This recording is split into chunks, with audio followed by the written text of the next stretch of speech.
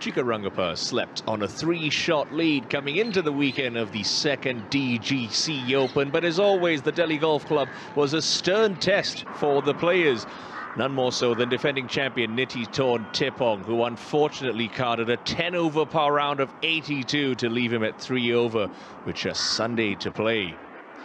Karandeep Kochhar produced one of the shots of the day. The Indians' tee shot at the 196-yard par 3 12, clattering off the flagstick. A near ace, a simple 2. He would sign for a 74. Matt Killen dropped a couple of early shots, but a birdie at 8, and this one at the 9th took him out in even par. Came home in 38 for a round of 74 as well.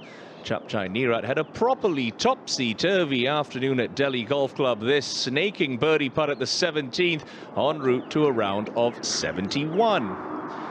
Chika couldn't find any birdies at the DGC layout on Saturday afternoon. 2 drop shots in a round of 74 leaves him with a fair amount of work to do going into Sunday, but without a shadow of a doubt, one of the shots of the day, Rashid Khan, lucky with the tee shot on 9, and this miraculous recovery, finding the green, a 2-putt par, good enough for Khan.